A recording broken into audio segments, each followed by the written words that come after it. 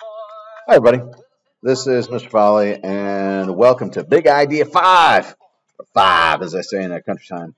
We did a bit of it in class, so let's kind of just recap a little bit and make sure that we are ready to roll. So, NA plus 1. So, on this part, what we're supposed to do, all we're doing, oh, it's going to do that to me.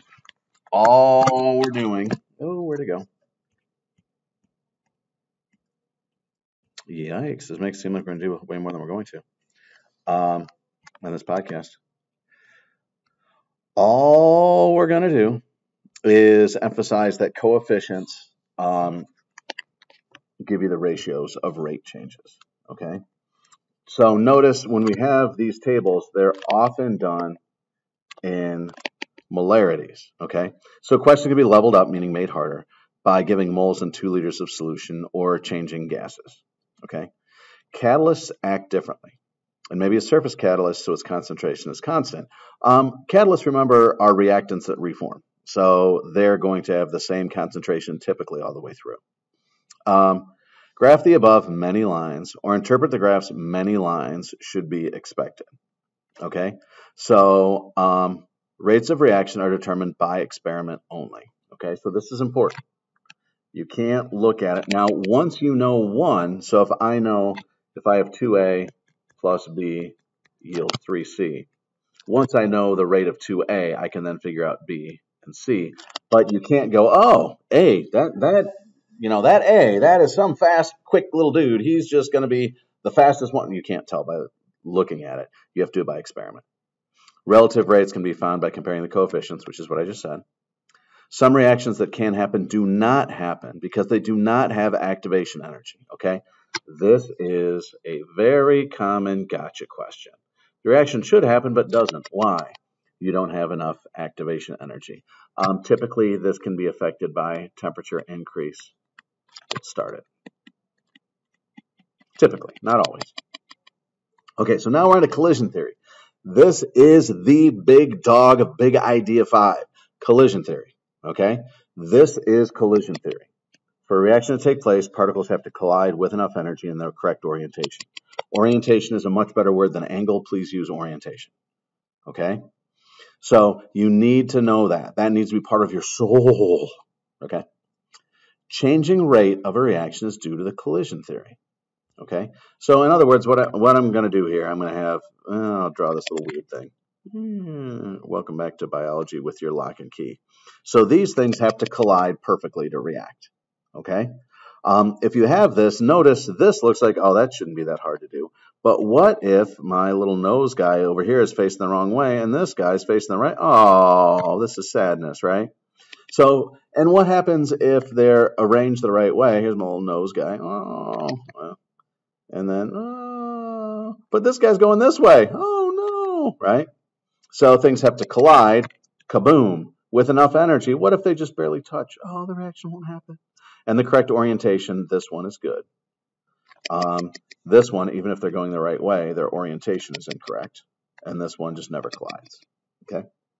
So if I heat a reaction, the particles are moving faster, so there'll be more collisions. And there'll be more energetic collisions. So just more collisions helps. Okay? If I have a 1 in 10,000 chance, or let's say we'll pick on Carlos here. If Carlos has a 1 in 10,000 chance of falling in love on his great exchange thing, 1 in 10,000. Well, what he's going to do is Carlos is going to go try and find 1 million people. Yeah, Carlos.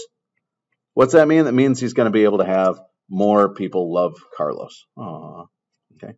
If you heat a reaction, the particles move faster, so they have more energetic collisions. Boom, boom, boom, boom, boom. So that means this has to have enough energy to collide. Okay? If you increase the concentration, there's more collisions.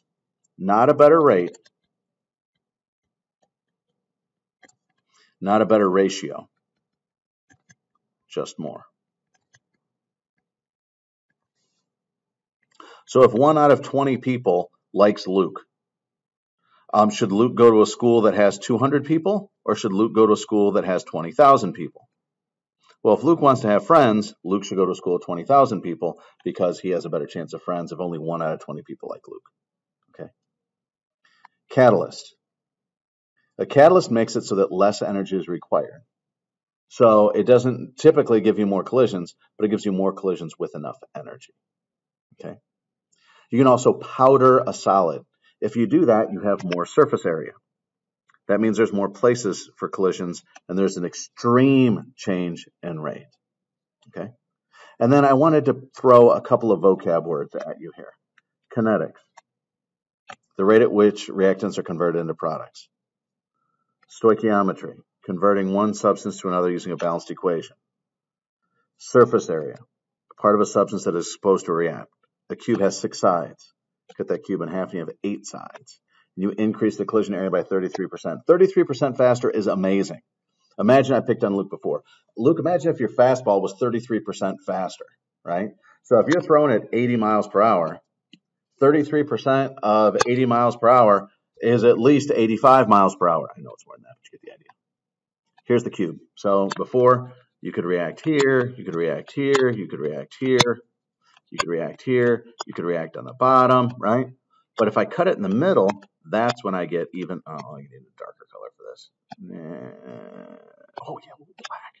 That's where I'll get even more surface area, right? All right. 5-2, rate law. Rate law is rate equals always going to be K. Let me get rid of my black highlighter. Always going to be K. Always going to be rate equals K. And then you're going to have some reactants, okay? X to the A, Y to the B, Z to the C. It's very often shown as A to the A, B to the B. I don't like this because it implies that they are not coefficient, okay? K is the rate constant. That's right there. Its units change. Rate is molarity over time. Different units for time, minutes, seconds, hours are possible. X, Y, and Z are the reactants and sometimes catalysts in molarity. Okay, I want to emphasize brackets means you're in molarity. So it's only in aqueous or gases are going to be listed here. X, Y, and Z are often listed as A, B, or C, as I showed you there. Little a, little b, and little c are exponents describing the effect of the concentration on that reactant on the rate. The options for A, B, and C are 0, first, and second order. There are a few other orders, but not in AP chemistry. Okay, so let's take a look at this. Comes to your textbook. Hey, we've got one of those. The elementary step, so the simple step, A turns into products. That is unimolecular. There's only one of them, right? Bimolecular would be squared. Notice how I have two things. Bimolecular, also shown as 2A. Another way to have bimolecular would be A and B. They're different, but that would be 1 plus 1 would be 2. And you can see that termolecular, you don't need to, these words are not key to understanding. I don't think I've seen them on a test, so don't sweat what's bimolecular, termolecular, but it should make sense. Molecularity, which means how many things collide, is essentially how many particles have to collide with enough energy in the correct orientation. Second order has 2 particles collide with enough energy in the correct orientation. Second and third order are much harder. They're slower and less frequent to occur. Okay. So what you'll see, different ways to represent the rate. So the rate law is this change in A over change in time, or the rate law would be that right there. All right. Rate law. So here's 0 order. So whoops. Here's 0 order. So rate equals Ka to the 0, which is weird. The integrated rate law, and this is on your equation sheet, A equals negative KT plus A naught. Notice how that looks like Y equals MX plus B. Okay, so the plot for the linear graph is A versus T. Notice how that's Y versus X. Okay. Same thing goes for each one. You do need to familiarize yourself with the equation sheet so you know the order that it goes in. So they have, they only list first order and second order. And first order is on top and second order is on the bottom, so you don't even really have to memorize it. But on this stuff, when you see this rate law, if you can see this as Y equals MX plus B, you know that you would graph ln A versus T to get it linear. you would graph 1 over A versus T for linear here.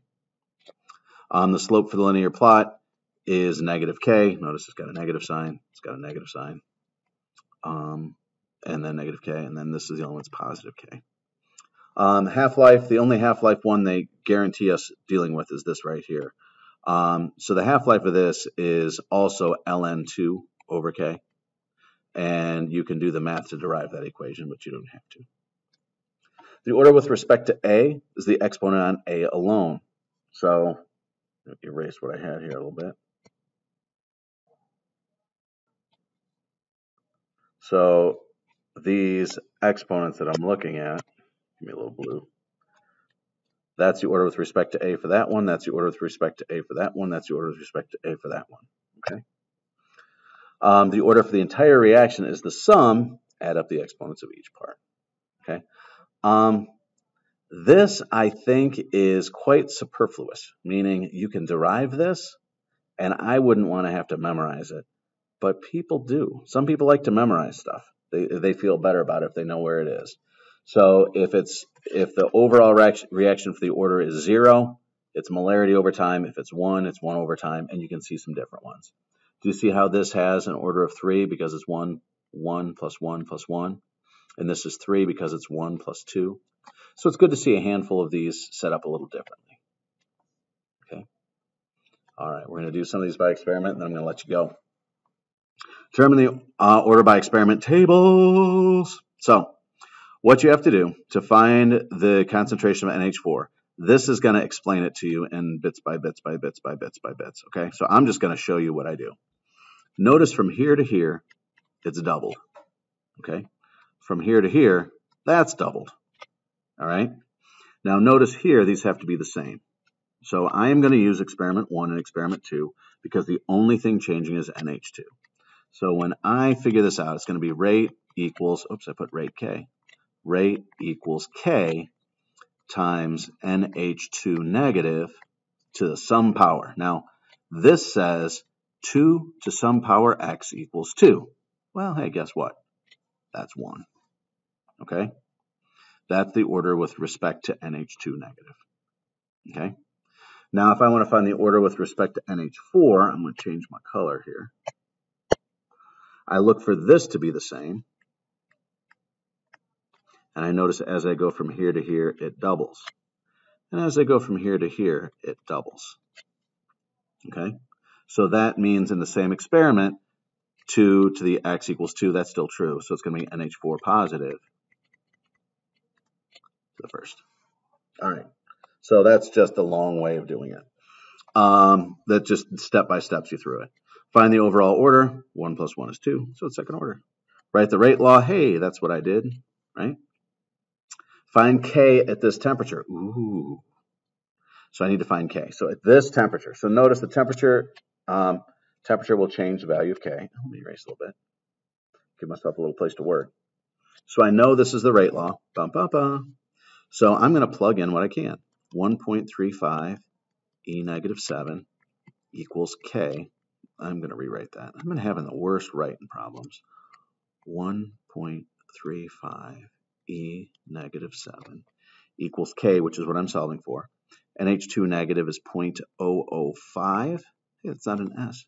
And times 0.1. So I took everything from this experiment.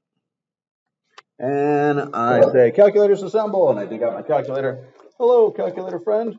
I hope this isn't my one that's dead batteries. That's my dead battery friend. Oh no, I have another one. I hope this is my one with a low battery. No, it's not. It's my fully charged one. How about that? So I take 1.35 E negative 7 divided by 0.005 divided by 0.1. Whoops, I hit the wrong button. And I get 2.74. 2.7 E negative 4. And that's K. Now, remember how this is molarity over seconds? This is molarity. This is molarity. Do you see how the molarities will cancel? Okay. So that means I need to move this molarity to the other side. So if I'm looking at just units, 1 over seconds equals molarity. This is K, right? So to get rid of this, I got to divide by M. So this is going to be 1 over molarity seconds. Okay. AP Chemistry loves to write that unit as molarity -1 seconds to the -1. But you can write it however you like. So there you go. Let's do another. Yeah, I love these. Find rate law and solve for K with units. Dun, dun, dun, dun. These two are the same. These two are the same. This guy doubles. When this guy doubles, this guy, oh my goodness, I don't know what. So I'm going to put it in my calculator. 1.6 e -3 divided by 8 exponent -4. Charlie already did that in his head and saw that that's times 2 as well. So this means rate equals K times bro 3. Yeah, bruh. Whoops. To the first, because it does the same thing, right? And then I got to do another one. Let's see if I can get BR negative. Okay, so when I go from here to here, and here to here, they're the same, right? So this guy right here doubles, and this guy right here, I can do that in my head, doubles. So that means it's brrr to the first as well. Now let's look at H positive. So these are the same. These guys double. This guy, let's see, 3.2 e -3 divided by 8 e -4 is, hey, times 4. So in this case, 2 to the x, this doubling to some power x equals 4. So what power is x? 2. So it's going to be H positive squared. All right. So when we have that, then we're gonna solve for K, and we're gonna just use the top one again. Let's get our math going. I'm gonna substitute into this equation right here. Okay, so my rate is 8 e -4 equals K, and then bro 3 to the 1.1, BR negative 0.1, H positive 0.1 squared. K equals, do some math, 8 e -4 divided by what the weirdness happened there? 8 e -4 divided by 0.1 divided by 0.1 divided by 0.1 squared. And that is 8.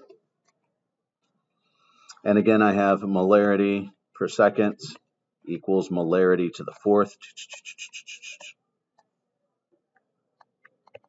So that goes away, and I have my units would be 1 over molarity to the 3rd seconds. Good. All right. Last one. Find the rate law and solve for K. You know what? We did enough here. This has gone on for long enough. So we'll do that one in class, and we will say to all of you, toodles.